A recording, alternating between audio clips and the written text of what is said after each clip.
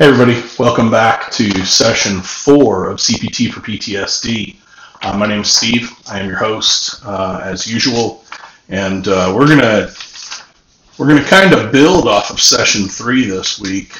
And if you remember from session 3, we had these beautiful ABC worksheets.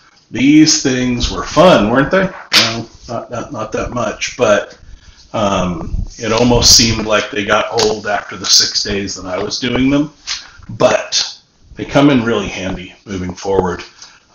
So coming into this, you're done with your ABC worksheets. I know that makes everybody happy, but don't get ahead of yourself. There's more homework. So session 4, you're going to come into it, and then you're going to take that written out log or description of your traumatic event, and you're going to read it out loud. You're going to read it to the therapist or the counselor. At least this is what happened when I went through CPT. Read it aloud, and that was a tough thing to do. It really, when you write something down, you're like, okay, well, I'm writing, I'm concentrating on writing. When you read it, you're like, yeah, I'm reading it to myself. When you read something to somebody else about something that's deep into your memory and your thoughts and your feelings, it can get difficult. So don't be afraid of it. Just be aware that that can be difficult. All right, session 4. This is the stack of paperwork I have from session 4. Don't be afraid of this either, but be prepared because you're going to do some work. All right, so session 4 is examining the index event, is what it says on my worksheet overview, but really it's reviewing the traumatic event, just making sure that you're remembering all the ideas, the feelings, the thoughts, all the things that you have about that event and how it affects your current life. Then, after you're done reading it, you'll start getting some handouts. And there's 2 handouts that are, there's 2 handouts really that are going to be very helpful to you during this session. Sorry, I was looking over here at my overview. The first one is the level of responsibilities. And the level of responsibilities handout is, what was your role in the traumatic event? And what are the facts? And you'll cover, hey, the responsibility, the unforeseeable, responsibility, and fault, right? The unforeseeable, there's no way to predict it would happen, but that leaves grief and sadness. Responsibility, you played a role, but you didn't get the intended outcome. That leads to regret. Fault and blameworthiness is there is intended harm, an intended outcome, and then there's guilt. There's a lot of those things that will play in pretty well to what you're about to do. Then we get into the replacement of the ABC worksheets. And the replacement of the ABC worksheets are things called Challenging Questions Worksheets. It's 2 pages. I don't know which way to do this. There's the first page. There's the second page. Questions. What are the questions? These are questions that are used along with your stuck points log. Your stuck points log is going to be the driving force. I know I've said that before, but get used to it because I'm probably going to repeat it again. Here's the deal. You're going to write down a belief that you have, and then you're going to answer questions about it. What is the evidence for and against this stuck point? So one of the stuck points is if I fly, when I go to the airport, I have those issues when I go to the airport. There's more to be afraid of post 9/11. Having to do with flying, etc. And then they say, what are the evidence for and against this stuck point? So, the evidence for that is, yes, we have to be more alert after 9/11, especially when we're flying. The evidence against that is that there hadn't been another attack like 9/11 since then, but it's because we're paying more attention, right?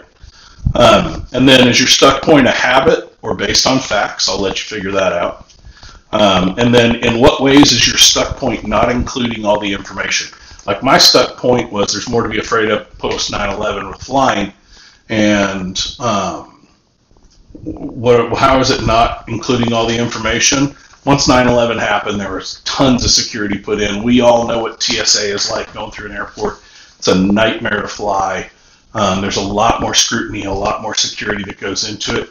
And the other fact is that nothing's happened since then. I mean, we haven't had one of those issues since then. Can there be another one? Yes, but has it happened? No. So that's evidence that, hey, we're missing something there. Does your stuck point include all or none terms? And that means, is it all in or nothing? And not kind of in the middle, like if it was said that there could be an accident post 9/11 with flying, then that's true. That's an easy one to do. But there will be, or there's more to be afraid of, or that's kind of an absolute. You're making it absolute. You're saying, yes, I have to be terrified of this, and yes, I have to be, on my toes, etc. So those are all in none terms. Does a stuck point include words or phrases that are extreme or exaggerated, like always, forever, never? All of those. You answer out that. In what ways are your stuck points focused on just one piece of the story? Again, 9/11 hasn't happened since 9/11. So I'm focused on the event that happened back then, not necessarily everything that's happened since then.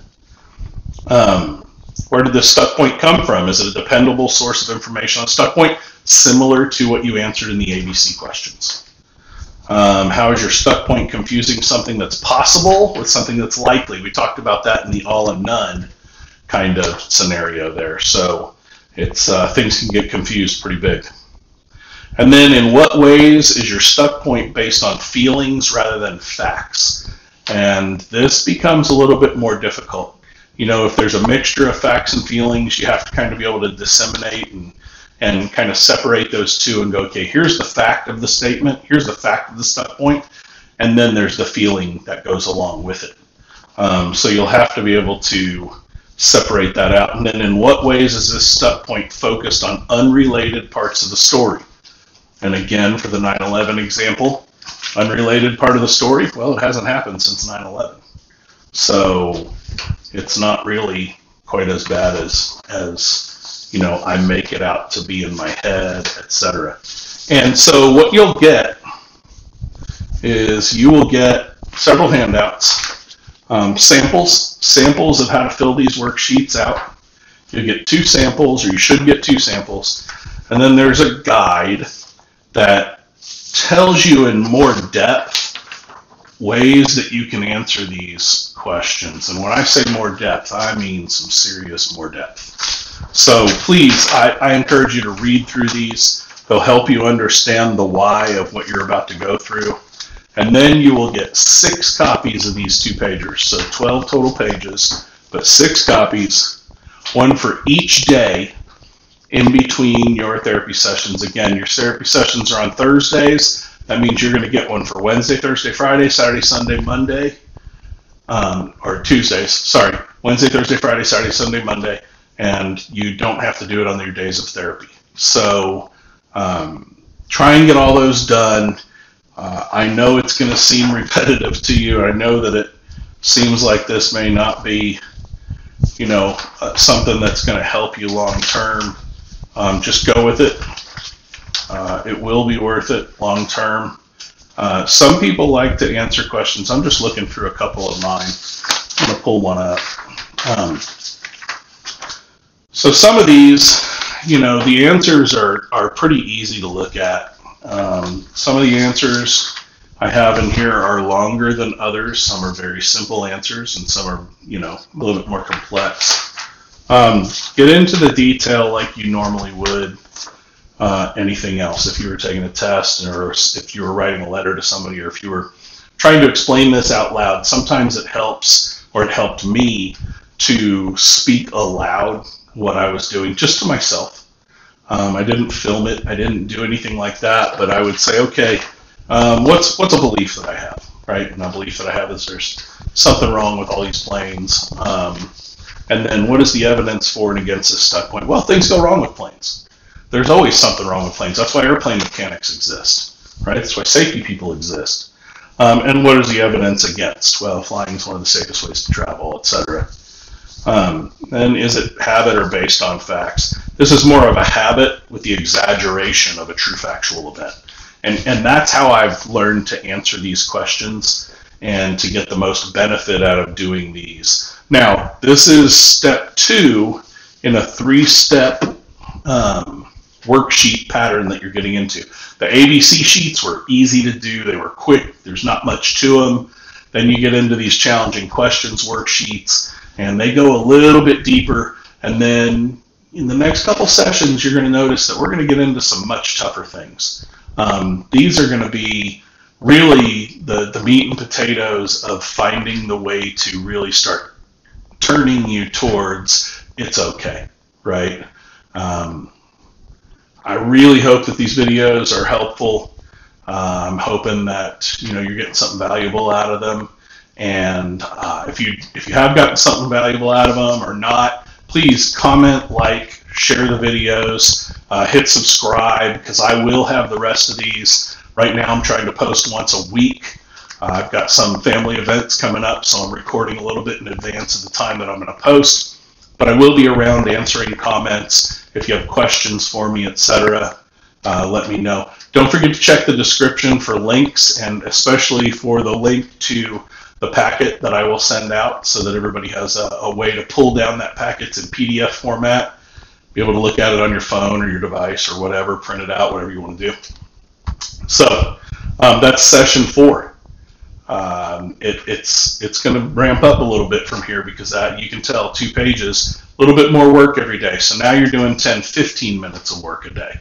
And 10 to 15 minutes is really where it's all going to stick to. Even when we get to the more difficult sheets, or the more difficult for Steve sheets that we go through next, it still only takes 10 to 15 minutes a day. And when you think about that, 10 to 15 minutes, it's not that big of a deal to get that 10 to 15 minutes. You can do this, while you're sitting down and having coffee in the morning, or you're sitting down for dinner at night, get to the table, pull these worksheets out, boom, knock them out, done, 15 minutes. So, all right, thanks everybody.